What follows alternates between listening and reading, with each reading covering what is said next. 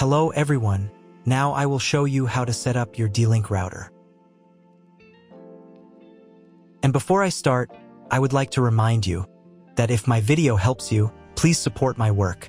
I send half of all donations to animal shelters. All the details are in the description below. So, the first step is to power on the router. Take the power adapter.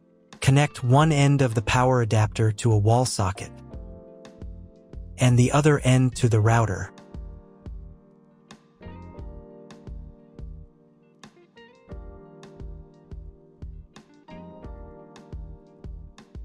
Then press the power button.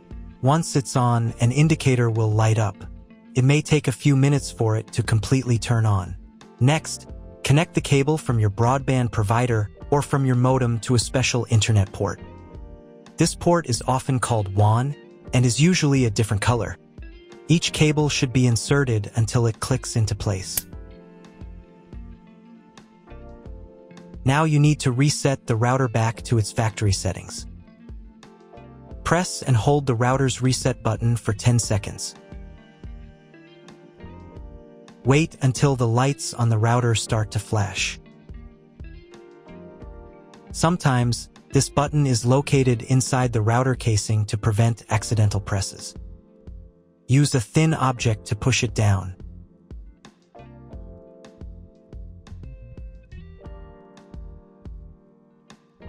The router will restart, and all the settings will go back to their original factory settings.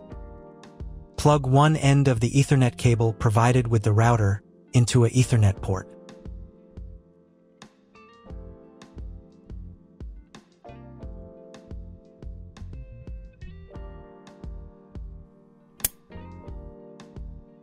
Plug the other end into your computer or laptop's Ethernet card. Please wait a few minutes for connection. Great, the router is now connected to your computer. Now you will need to set it up.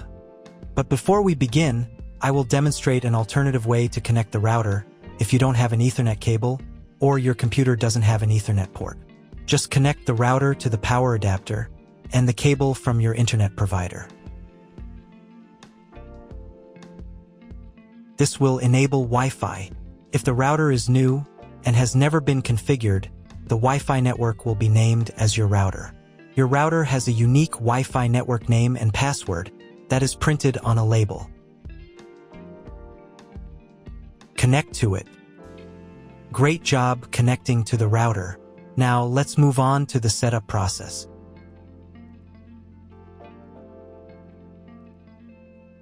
First, open your web browser and visit the URL you see on the screen.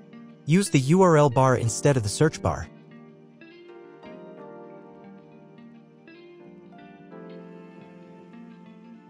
At the beginning, you will see a form with a login and password.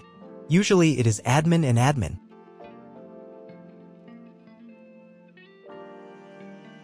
If these credentials are wrong, then find label on your router. The credentials are often printed on the bottom of the device.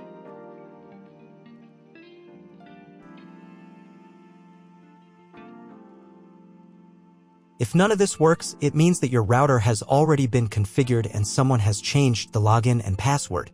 If you can't find out the login credentials, just reset the router to factory settings. And then log into the router's personal cabinet using the standard credentials. If your router settings do not look like mine, it means that your router has a different firmware. I made a video for every firmware type. You can find all the links in the description down below. I want to warn you right away that there are many firmware versions and they may differ slightly. But don't worry, you will succeed. Just watch the video and follow the instructions. First, you need to change the default password for the router's admin panel.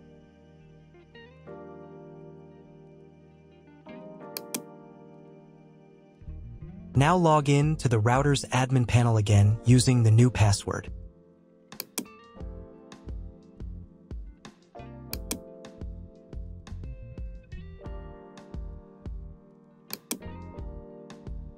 To start the setup process, go to the Home tab and open the Click and Connect menu.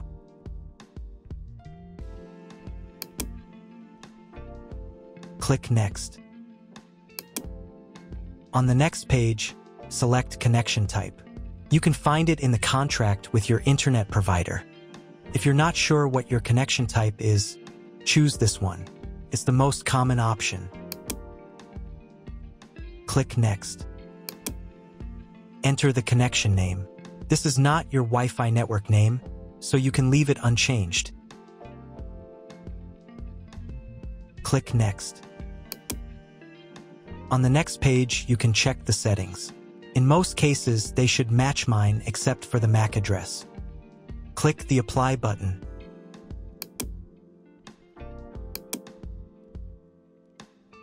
Wait a few minutes while the router checks the settings. After the check, click Next. In the next step, you need to select an operating mode for the wireless network. Choose access point. Click Next. Then enter the name of the access point. This will be the name of your Wi-Fi network.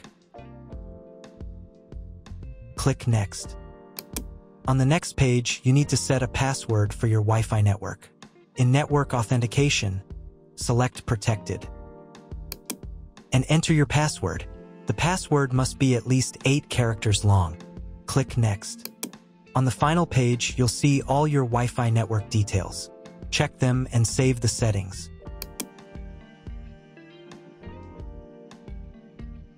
If you were connected to the router via Wi-Fi, reconnect to the network. If your ISP provides a service to IPTV, you can connect a set-top box directly to the router without using additional equipment. If you are not going to use IPTV, click Skip to Next. Click Apply to confirm the settings. Next, you need to restart the router. Go to the System tab. Select the Configuration tab. Save the settings by clicking the Save button.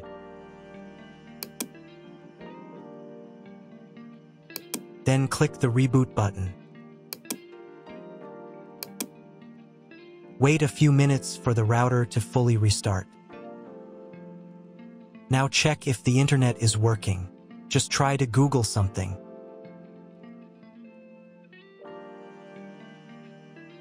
If there's no internet at this stage, call your internet provider. They will tell you your connection type and what other settings need to be configured. That's all. If you found my video helpful, please support my work. Half of all donations I send to animal shelters. All details are in the description down below.